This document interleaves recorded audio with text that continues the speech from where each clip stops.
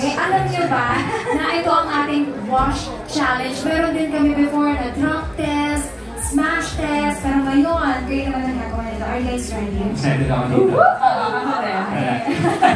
Let's try it out. I think we can try. Let's move here.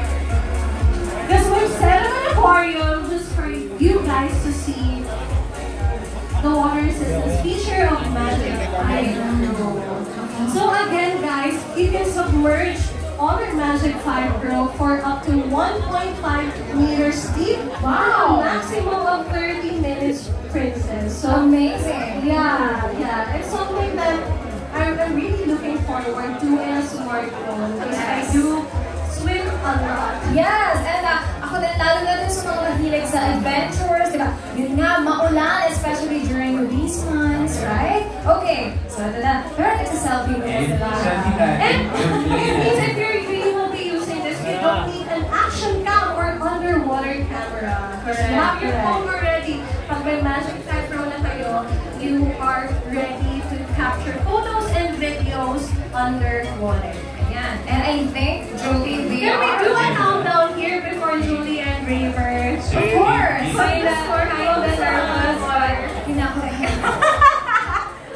Ako medyo rin, pero may tiwala ako sa honor. Okay. 4, 3, 2, 1. You can leave it underwater, ha? Please don't hesitate. You can take pictures and video. Wow. This is perfect, no? During summer trips, especially we plan out our bikinis, diba? Now we can take shots underwater. O, diba? They are enjoying. Kanina, kinakabahan si Miss Julie, pero ngayon, relax na siya. Alright. There we go. Amazing! Is it still working, River? Definitely. Parang walang nangyari, diba? Parang naambulan lang. So working. And it's very clear. Diba? Kahit underwater. Wow! That's great! Grabe lang. Ibang klase talaga ang honor. Ibang klase, diba? Ibang level talaga. So see? River, he was able to take a selfie. I was able to take a video. Parang may experience. Super clear. Diba? You know what, guys? Kanina, we've heard from some of our esteemed personalities from the photography and videography industry, right? But of course, we want to ask you on what is your favorite feature so far of the Magic 5 Pro. Yes, Ms. Julie. Lalayo pa ba ako? Siyempre yung water resistance ng Magic Pro. So, kasi we love taking photos and videos din eh. And syempre required din sa trabaho namin since syempre marami kami kailangan i-shoot ng mga contents and stuff like that. So, phones are very, very important for us. And we believe that we have found our new favorite phone. Wow! Photography.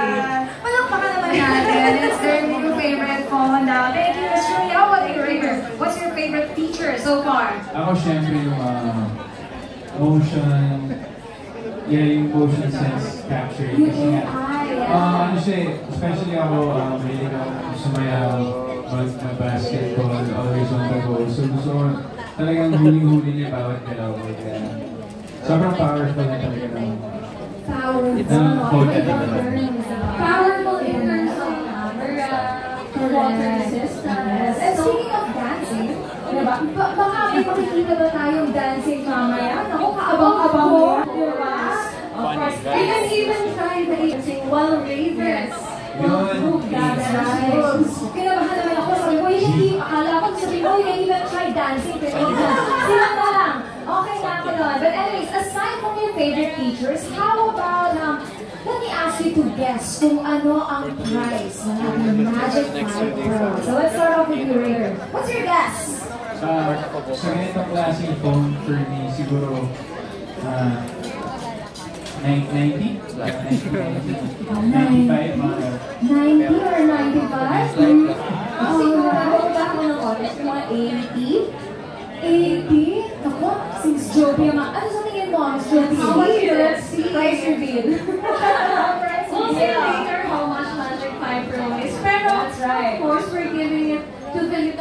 photos in a very affordable price. Even if it's flagship, of course, it's our goal to provide quality